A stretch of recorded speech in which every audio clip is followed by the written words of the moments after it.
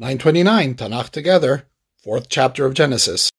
So our fig-eating ancestors leave the garden and the agricultural revolution begins.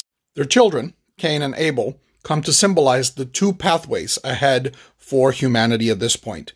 We either focus on the land, which everybody believes is cursed, or we find a different way to work around the consequences of leaving the garden, of starting to accumulate power and accumulate food and accumulate knowledge. And it is very clear that the Tanakh thinks that the shepherds are the good guys. Cain is seen as someone who's stubbornly continuing to work a land that is cursed, and then as somebody who is envious and kills his brother. As great apes, humans are aggressive. We do not need the trappings or the excuse of culture to kill each other. But certainly, since we have started this adventure of the agrarian revolution, of centering power, of centering wealth in a particular city, in a particular space, the ways in which we have killed and also the excuses we find to kill each other have increased exponentially. And this to me is the central core teaching of the story of Cain. Cain does not want to go. God tells him the land is cursed. The land will not give you food. And he says, what am I supposed to do?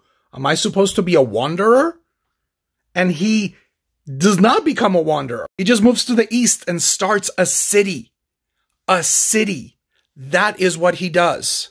He refuses to abandon even a little bit of his comfort. He refuses to abandon even a little bit of the culture that he has built. But instead, he doubles down. His descendants will invent good things, music and metallurgy, but also that comes at a price. Cities throughout the Tanakh, until we get to Jerusalem, and Jerusalem is hit or miss, are going to be centers of iniquity, centers of transgression. You can see the Tanakh as a shepherd's critique of the Bronze Age, of civilization, of culture, saying, yes, this has all of these great blessings, but if we do not master the ability to surrender some of our comfort, to surrender some of our power, to surrender some of our wealth, it's going to end up with our brother's blood on the ground.